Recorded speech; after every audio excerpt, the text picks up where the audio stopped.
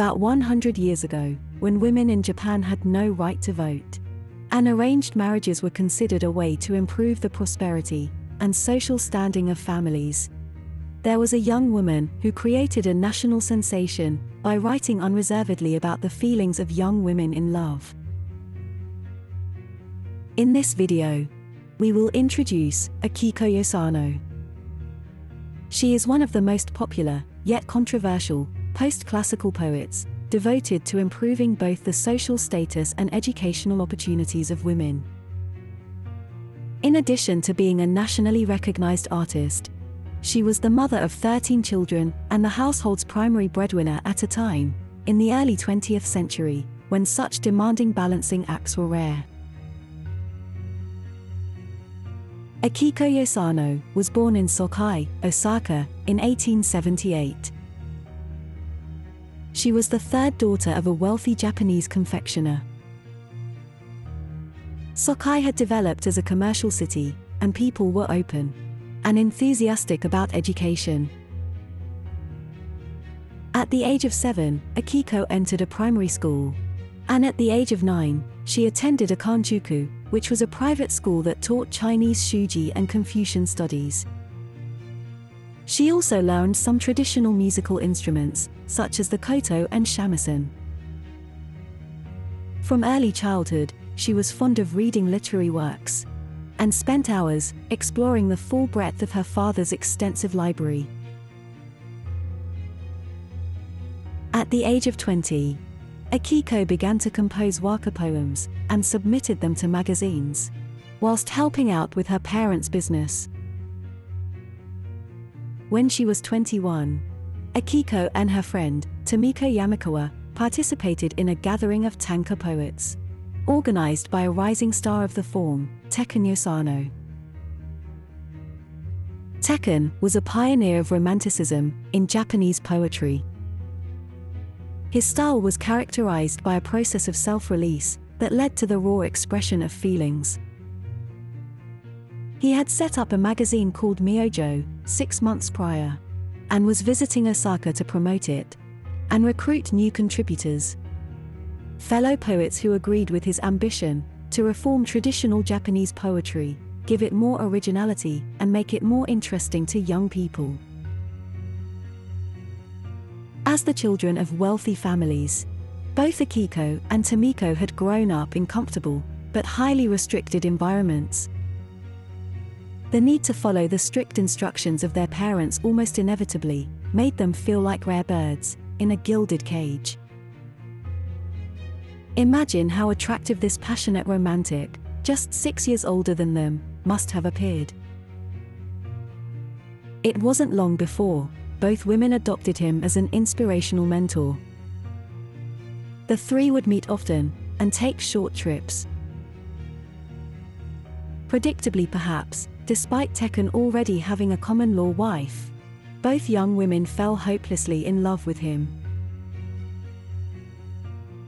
Myojo magazine published a tanka poem that introduced Akiko as a new romantic poet. It expressed her deep feelings for Tekken, and was shortly followed by Tomiko's work on the same theme.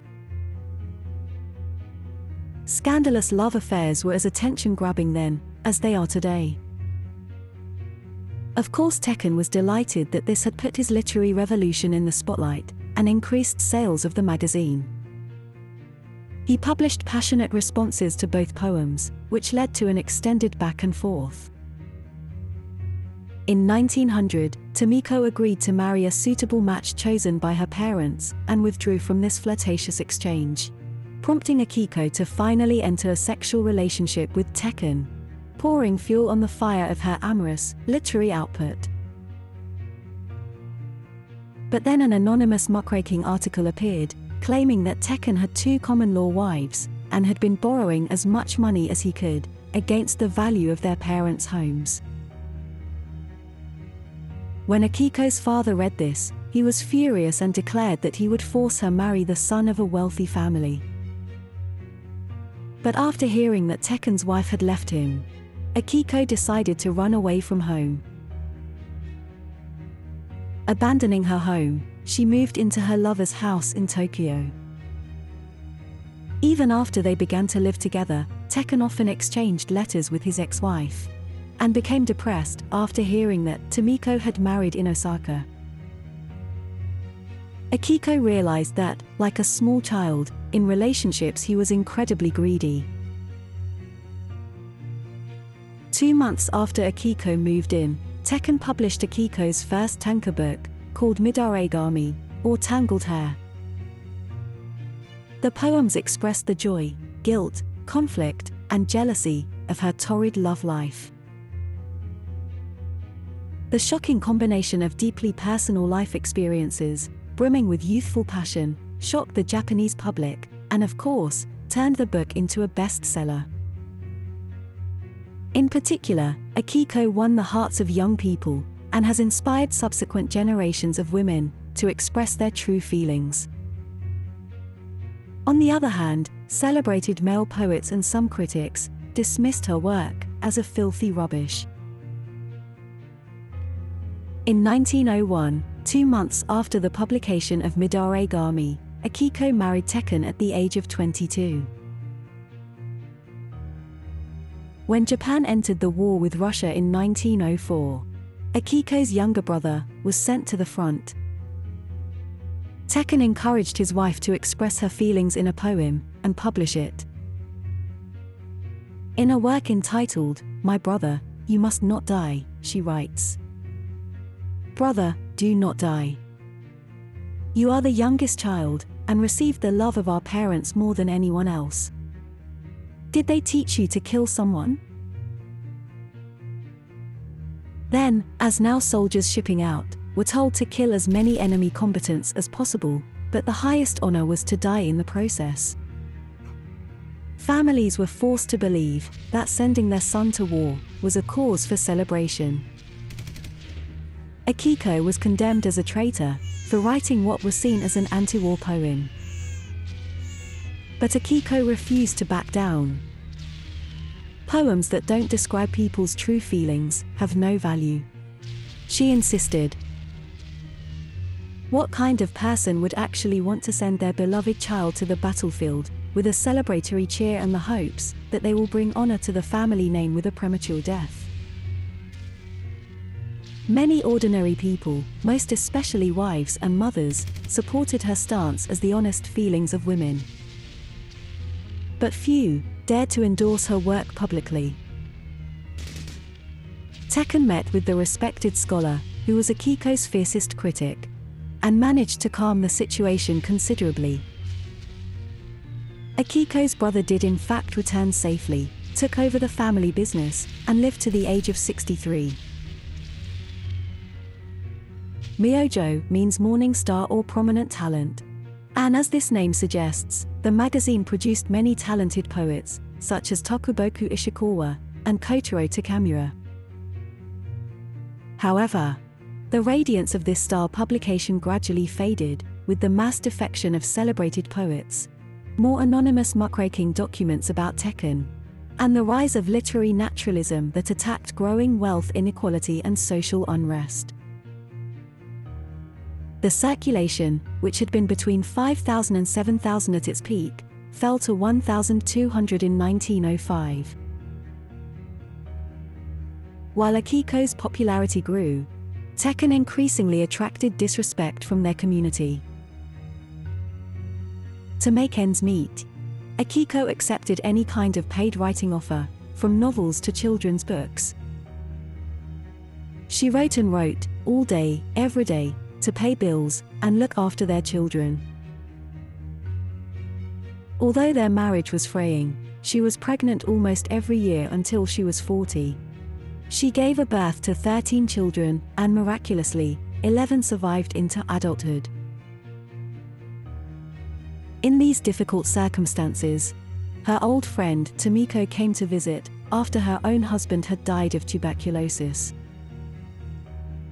Tekken proposed to publish a book of their collective work. Akiko had a bad feeling about this, but agreed to support her friend. However, Akiko discovered that Tekken had stayed with Tomiko at an inn, after news spread of her friend vomiting blood. Accusations were brushed aside, with the excuse that Akiko's success was intimidating to those around her. And Tekken steadfastly refused to give up his relationship with Tomiko. Akiko was astonished and sought solace in caring for her children. Her husband was away from home more and more. But a short time later, Tomiko died of tuberculosis. In 1908, Myojo finally came to the end, with issue 100. Devastated, Tekken spent every day in despair, doing nothing. Noticing her husband was very interested in studying French, Akiko suggested that he should go on a study tour to Europe, including France. After managing to raise money to cover his expenses by collecting donations from publishers, family and friends, or publishing some collections of her tanka poems, Akiko succeeded in sending him to Paris in 1911. In the same year, Akiko published a poem in a magazine called Sato, or Bluestocking, which was a literary magazine, promoting equal rights for women through literature and education. In this poem, Akiko wrote, "The day has come when the mountain will move. All women who have slept for such a long time are now awake and begin to move." Following the publication of Akiko's poem, the government set up an organization called the Literary Committee, under the guise of making written works more accessible to the public. However, their actual purpose was to monitor literary works for seditious ideas. This led to Akiko becoming increasingly antagonistic towards the government. She anticipated getting a lot of work done once her husband was gone, but missed him so much that she couldn't focus on anything. 6 months later, she received a letter from Tekken, who was in Paris. It said, "Come and join me." She recalled how she felt when she left her parents' home to be with him. Scraping together the funds, she left her 7 children in the care of her relatives and set off for France. Together, they toured major European cities, including London and Brussels. The poetry composed in Europe appears to be written by a teenager in love, not the mother of 7 children. Although the trip restored their fractured marriage, Akiko was inspired by the very different lifestyles and attitudes of European women. She realized that Japan's attempts at westernization tended to focus only on superficialities, not matters of substance, and began to think about how could she contribute to creating a society in which Japanese women could live with confidence and vitality. After returning from Paris in 1914, Akiko and Tekken co-authored From Paris, in which they stressed the importance of education for women. Akiko began to write social commentaries, and in the broad liberation movement that became known as the Taisho democracy. In this context, Akiko engaged in a debate that later became known as the Women's Protection Controversy. Raicho Hiratsuka, who was a central figure in the women's liberation movement and editor-in-chief of the Bluestocking magazine. She argued that the state should protect motherhood during pregnancy, childbirth, and child-rearing.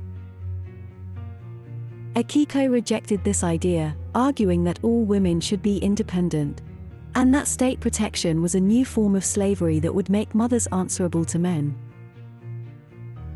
This controversy continued for some time, due to the participation of socialists, Kikuei Yamakawa, and maternal protectionist, Waka Yamoda.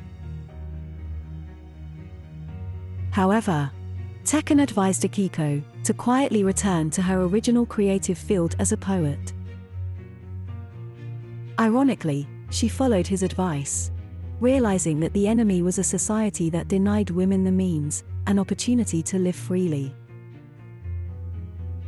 But from this point on, Akiko began to think more deeply about the importance of women's education. In 1921, Akiko and Tekken were involved in the establishment of Japan's first coeducational school, Bunkagakuin, or cultural school. They aimed to create a free and original school that was not guided by the state. The school offered an extraordinarily unique educational program. For example, many teaching staff consisted of renowned cultural figures, novelists, architects, composers, and poets, including Akiko, Tekken, and a number of foreign teachers. The school was nicknamed Utopia by admiring students, and became a symbol of freedom, intelligence, and art. Unfortunately, the school closed in 2018, but over the years produced numerous famous artists, writers, actors, and musicians. In an age when schools have become vocational training centers for employment, it is likely that education focused on fostering critical thinking, individuality, and freedom is simply deemed unnecessary. Akiko's life's work was the translation of a literary classic. In the same way that modern English speakers find Anglo-Saxon almost impossible to understand, ancient Japanese is very difficult for modern readers to understand. The tale of Genji is an ancient fable of aristocratic Japanese society that was inaccessible to many before Akiko set about translating it. In her 30s, she published her first translation, but within a few years realized that she had misinterpreted many parts of the book. At the age of 43, she set about revising her translation. However, during the Great Kanto earthquake of 1924, the school where she was teaching caught fire, and the 4,000 manuscripts that were close to completion were lost. In response to her depression, Tekken succeeded in persuading to start all over again. The couple often traveled together in later life to deliver lectures or participate in poetry meetings. These were good sources of income, but above all, Akiko enjoyed spending peaceful time with her husband. When Akiko was 56, her husband died at the age of 62. Devastated, she gave up sitting in front of her desk for a while. When eventually she picked up her pen again, she worked like a woman possessed. She completed the entire 4,000-page manuscript within 4 years, at the age 60. Almost 40 years had passed since she first became involved in this project. Akiko's translations became invaluable when famous novelists, such as Junichiro Tanizaki and Jackcho Setouchi, took on translating the tale again for future generations. In 1942, Japan was in the midst of war once more. Its intellectual and literary culture was brutally policed by the equivalent of Nazi Germany's Gestapo, the Kempeitai.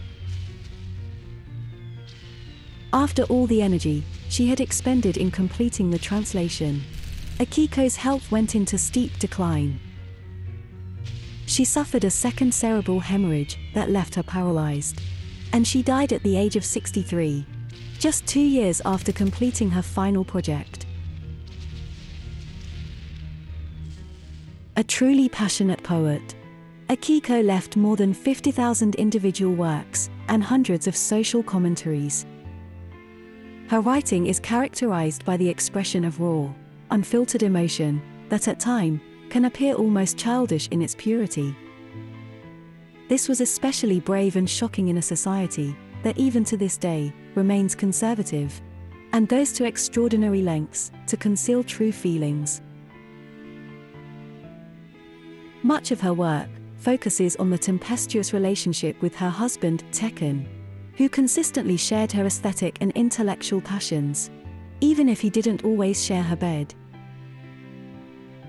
In our contemporary, connected world of continuous partial attention, it's rare that anyone feels that they have time to set down all but the most superficial and sentimental explorations of their emotional state via social media. Places where the pursuit of approval and empathy often outweighs any loftier sense of purpose. At times of great upheaval and social change, it is often poets who usher in new ways of thinking and feeling, and Akiko Yosano is no exception. Without her overarching message that it's okay to be your true self, and to express all of your pleasure and pain freely, perhaps Japan would still be entirely corseted by a browbeating culture of tuts and whispers.